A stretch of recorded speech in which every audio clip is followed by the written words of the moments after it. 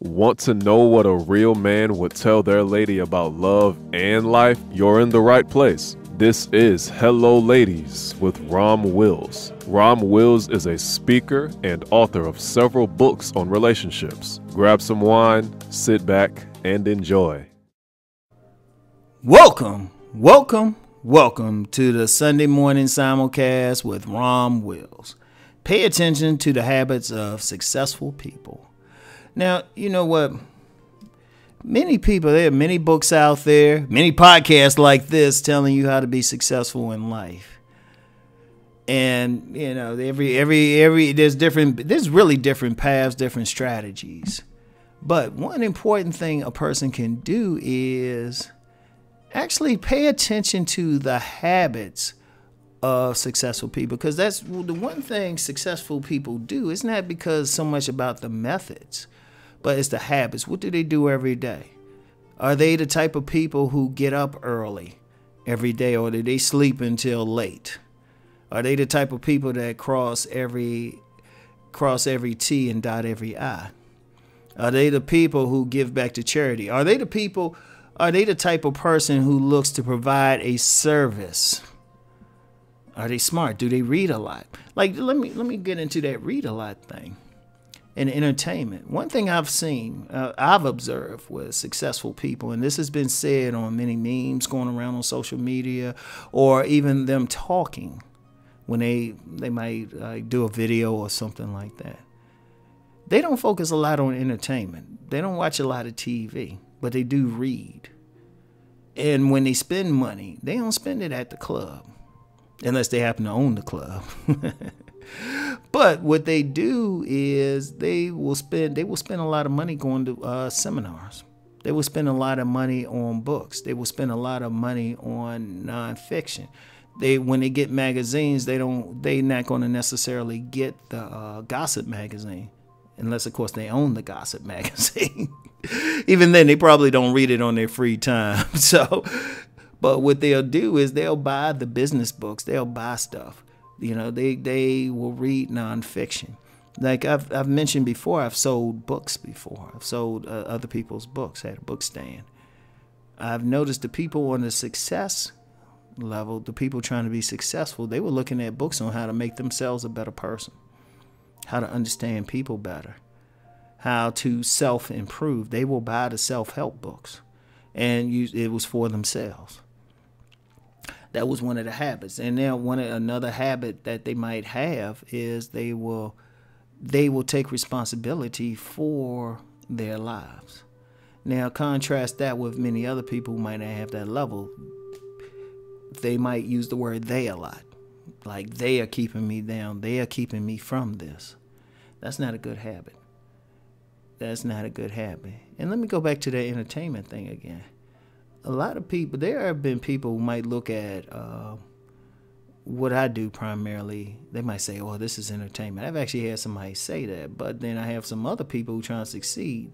They're not looking at it as entertainment, but they're looking at it as information, knowledge. What can they gain from this? Or even in this YouTube space. You get a lot of people. I mean, this is entertainment. This is the TV now. But then you got other people, they looking for the information. Well, how can I form this? How can I do that? It was interesting enough, many of the people who are providing maybe a service like, or how to fix your TV, how to barber, they're the ones looking back, and they're just, you know, they actually succeeding because the people who want to be successful, they're going to model those habits. Now, sometimes it's not always easy to find. It might not be, that successful person might not be in your immediate environment, you know, or wildly successful, but maybe the person who's going to be successful. Sometimes maybe if you work in retail, look at that extra hard worker that's moving up in the ranks quick. What are they doing? What are they dressing? Are they wearing, are they in the habit of keeping themselves clean? Are they in the habit of showing up to work in time? Now, I've mentioned before, I've worked in numerous places. I could always tell the people who would do well with something. Two habits they had. One, of course, they were just hard workers. They were hard workers. Another one is they asked a lot of questions. That was a habit, because they would always try to improve how they worked. They wanted to know about it. It's like, hey, can you explain this to me? Can you explain that? That's an important habit. They showed up to work on time. And consequently, they would be moved up in the ranks. Because one thing about successful people, sometimes people see being a millionaire as successful. But that's hard work getting to that point. And then, some people, they can still be successful and they're not making that much money, but they're doing something that they enjoy. Look at the habits of those people. What are they doing? One of the habits is just enjoying having a passion for what they're doing for a living. And you can see it all around. Pay attention. Pay attention on your job. Pay attention in your neighborhood. Pay attention to the person that seems like they're happy.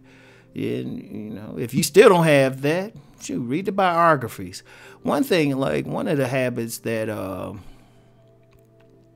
I've read, I'll pick up some of these books. I read their, you read about maybe some snippet about what someone's doing or what they've done. But one of the habits they had was they never gave up.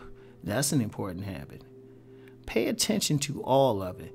And especially if you're interested in a certain field, pay attention to the people who are winning in that field. A thought just came to me about football, because it's getting close to that time. Training camp's going to be starting in a little bit, in a few more weeks. If you look at the successful football players, they work out like crazy. They go the extra mile. They don't party as much. They spend extra time in the weight room. They spend extra time doing sprints. That's powerful in itself. That is powerful in itself. Pay attention to their habits, their work habits, their fun habits, who they deal with, how they carry themselves. That's the key. Pay attention to their habits. So anyway,